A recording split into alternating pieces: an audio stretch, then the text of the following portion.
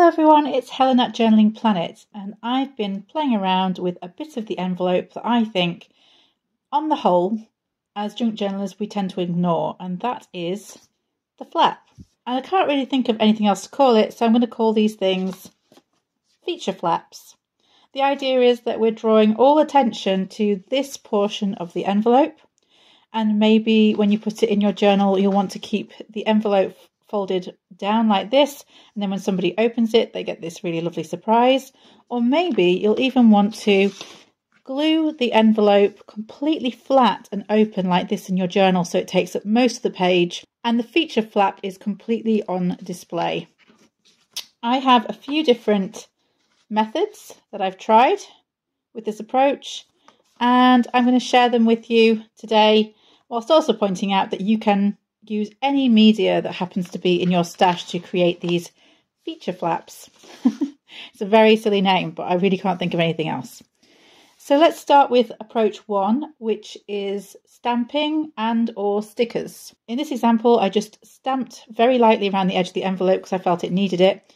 I stamped in this section here, put a feature stamp in the middle, and then added a couple of stickers that are sort of tickets. The first step in this process was to put some washi tape over this area so that I didn't accidentally stamp all over this white space here. Remember that the idea is to draw as much attention as possible to this section. So I want to keep this area relatively clear, although I did make an exception to that rule in one of my makes, which I'll explain later. So let's get some washi tape down.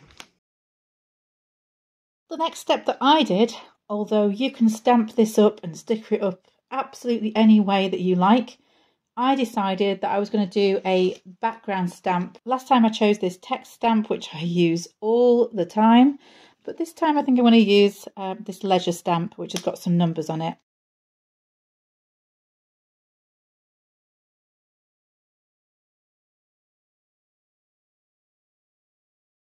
Okay, I'm really liking how that's come out.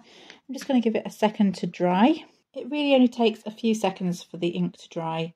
I just like to make doubly sure that it is set before I put the main image on the flap.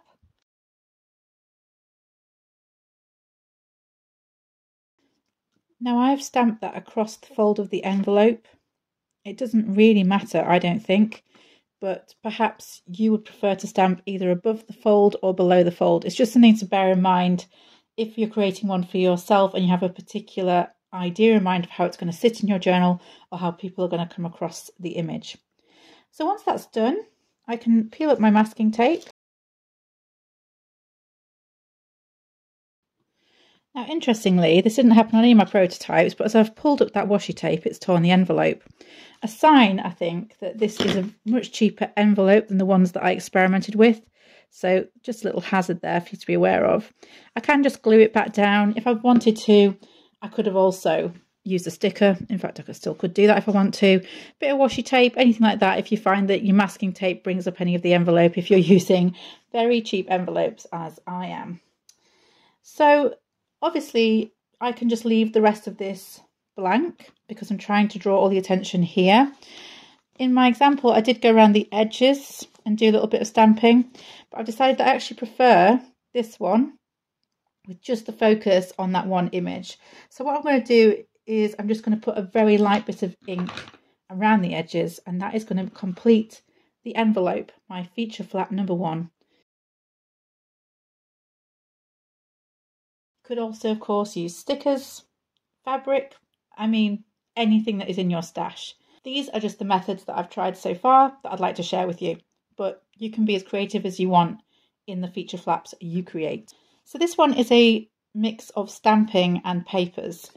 I actually just originally intended it to be papers, but for some reason when I finished it, I felt like it still needed some more. So I put some stamping over here, which of course flies in the face of the idea of all our attention being drawn here. But what can I tell you? You know, each creation is different. You're going to want to do slightly different things with each envelope. I think my main idea behind this project is that I didn't want to focus on this side of the envelope, which is what we tend to focus on. So looking at the envelope from a slightly different perspective. For this approach, all you need is some papers. Believe it or not, even these beautiful butterflies were cut out of a magazine, an old tech magazine that belonged to my husband. So this is all paper, no stickers or anything like that. Let me have a go and see what I can create with a slightly smaller envelope. Just interested to see if that changes the effect. So just a flag, I am putting a piece of card in here to cover the whiteness on the back here. And the way I do it is I only glue the top part of the card. Otherwise you're struggling to get the whole thing down. So the sort of the top half or the top third of the piece of card, it will stay in place once glued. And it does mean that you're not struggling to get the card shimmied all the way down the envelope. It goes in quite smoothly until you place the glue down.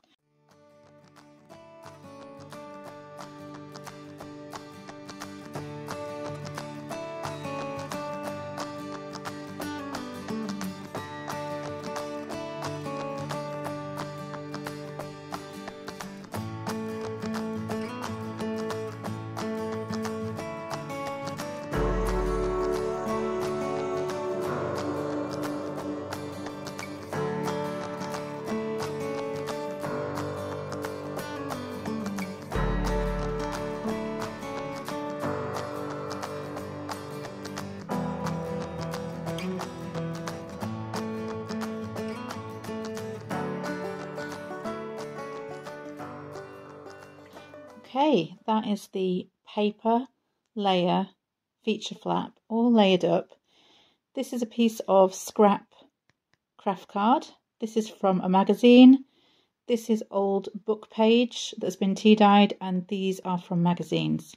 But you can use any paper that you have in your stash, any paper at all.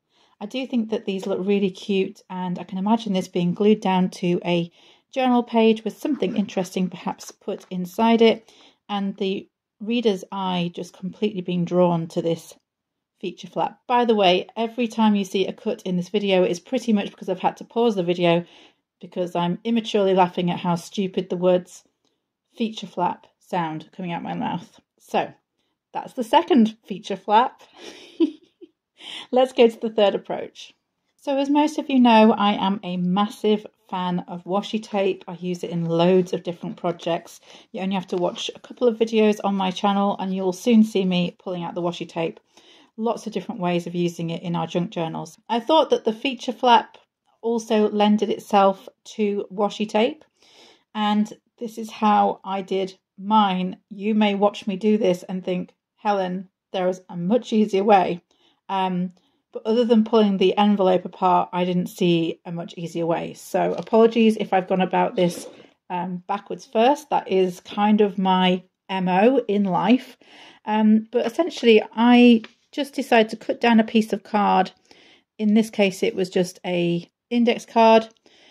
And because washi is a bit see-through, when I layer the washi over this, the lines are going to show through, but I don't mind that. I like the added texture. So my idea is to cover this in washi, insert it in here and glue it down like I did with the piece of card on this one. So it covers this section. And then continuing layering the washi tape up the envelope flap. That's how I created this. Allow me to demonstrate.